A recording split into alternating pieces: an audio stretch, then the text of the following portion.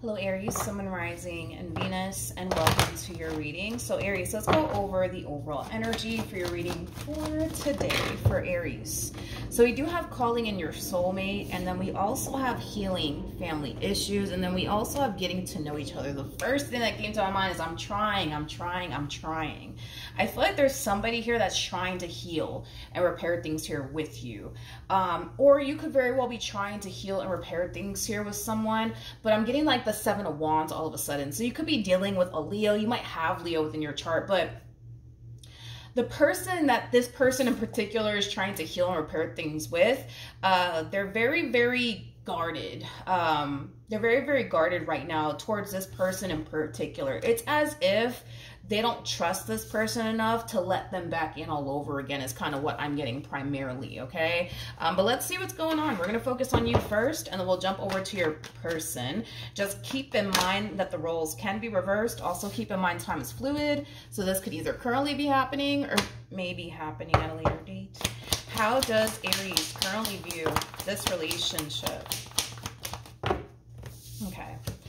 So we have the Five of Cups, we got the Knight of Swords, and then we also have the Star out here. So something recently happened here between you and whoever it is that you were dealing with. Now, this could be a family member, this could be a friend. For some of you, this could even be a romantic interest, but something clearly happened here between you and this person. Whatever happened here between you and this person, Aries, I feel like it left you feeling really disappointed, but also really, really upset.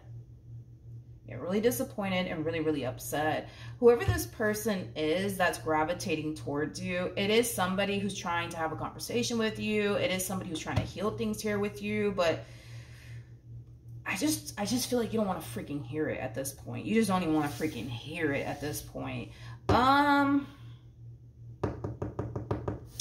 Okay, let's look at the Knight of Swords. Let's see what's going on. Tell me more about the Knight of Swords.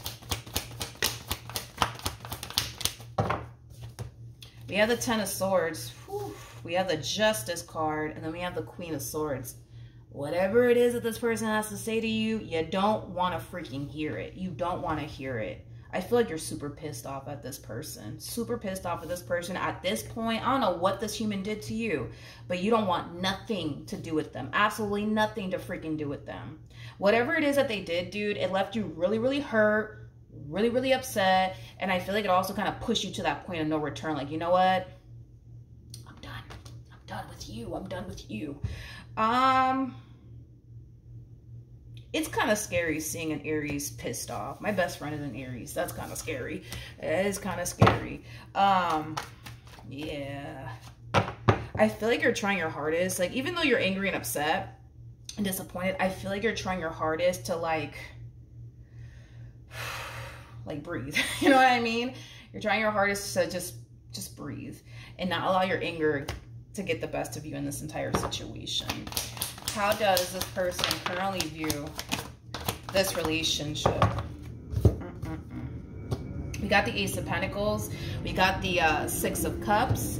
And then we also have the Six of Swords. At the bottom of the deck, we do have the Ten of Swords. For some of you, you could have definitely shared a home with this person. If you did share a home with this person, I feel like you are kicking this person out because there is an energy of, you know, somebody moving. So this person could very well be moving to a whole new place, or they could very well be looking for, you know, somewhere to live. I'm definitely getting that strongly off of their energy, which is kind of making me feel like maybe you guys shared a home with one another at some point. If you guys never shared a home with one another, yeah, if you guys never shared a home with one another, Aries, I feel like this person is just kind of trying their hardest to just move forward and move on with their life. I feel like they're keeping themselves extremely busy / occupied with work and a bunch of other things, just so that way, you know, they're not sitting around thinking about you, right? And this ending that occurred here between you and them, okay? So two different storylines there. How does this person currently feel?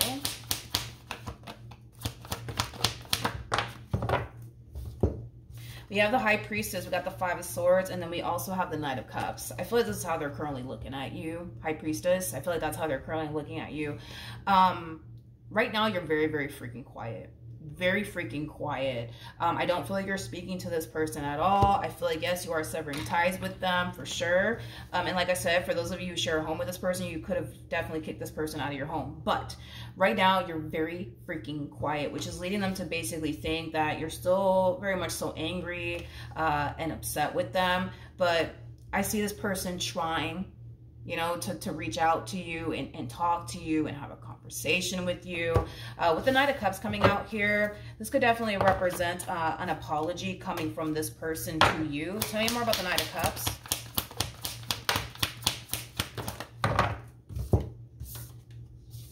Okay, we got the Ace of Wands, we got the Nine of Cups, and then we also have the Moon.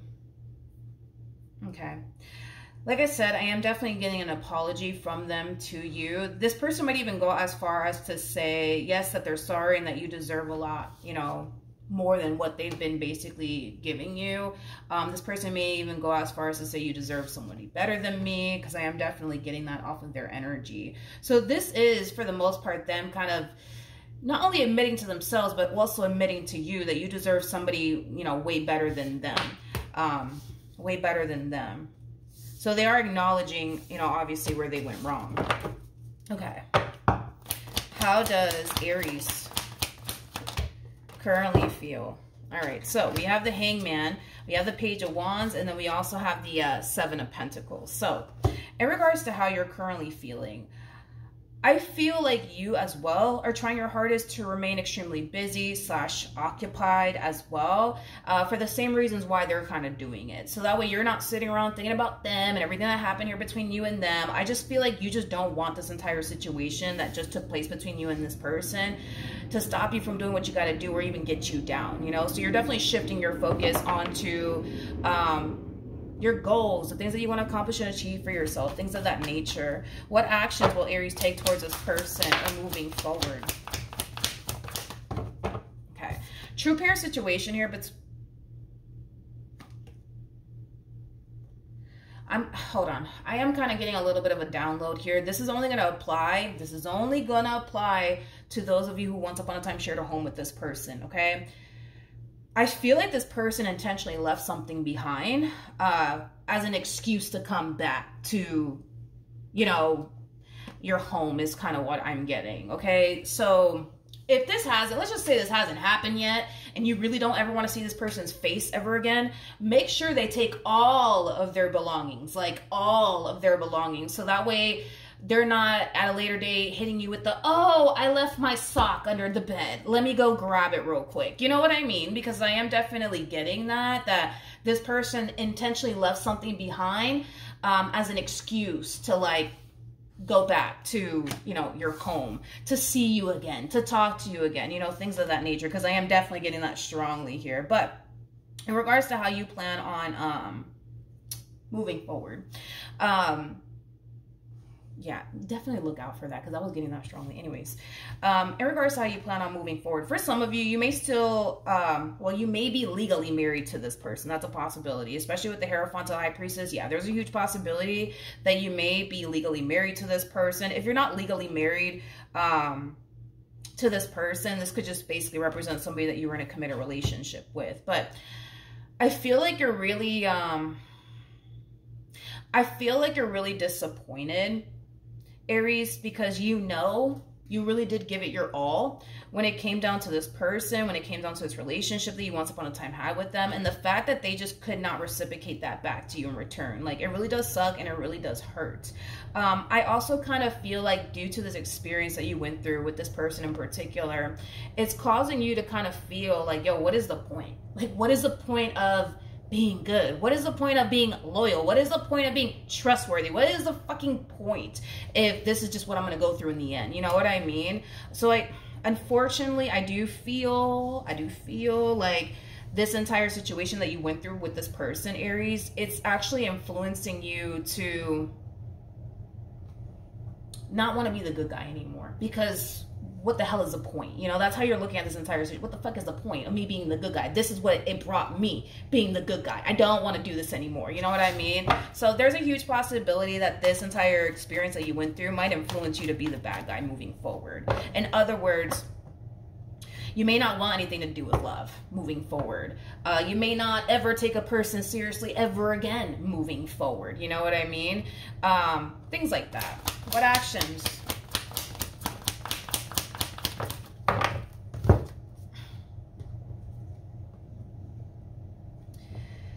We have the Queen of Pentacles, we have the Queen of Cups, we also have the Two of Pentacles. When this person does decide to reach out to you, they're not going to get too far with you. As far as you're concerned, you don't even want anything to do with this human being. Now, we have the Queen of Pentacles to the Queen of Cups. I feel like this is them juggling two different people. Yeah, I feel like this is them juggling two different people. And these two different people that they're juggling aren't... How do I say this? How do I say this? How do I say this? I want to get this right. These two people that they're juggling, it is two people that are very, very serious about this individual. It is two people that want to be with this individual. However, I just kind of feel like these people that they're coming into contact with don't really fit everything that they're looking for within a person. You got to keep in mind that you showed up as a damn hierophant, okay? Regardless of your gender, male or female, doesn't matter. You showed up as a hierophant. There's levels to this, humans, okay? So we have like... All right, so we have the Queen of Pentacles, right? That, not the Queen of Pentacles, sorry. We have the, and again, don't get caught up in the gender. Nothing's gender specific, all right? But we have the Queen of Wands that comes out first. Then we have the Queen of Swords that follows, Queen of Cups, Queen of Pentacles. Then we hit Empress status, and then boom, that's when we hit High Priestess status, right? That's when we also hit Emperor status, and we're just referring to like the kings, right? In that same order, right?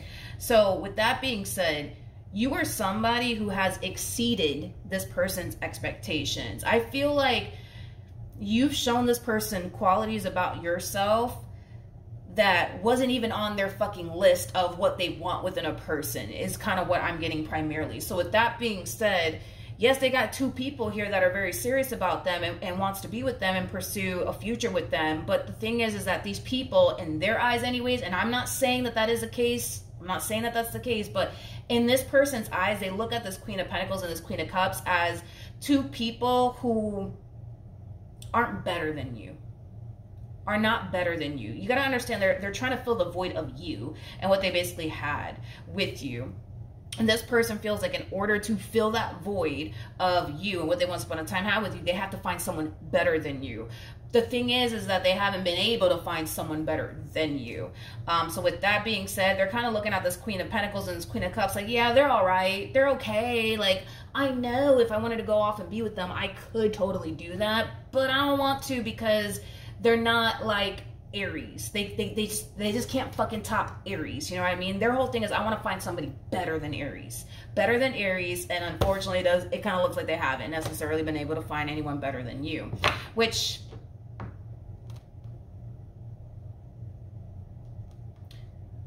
Can I say it? Let me say it.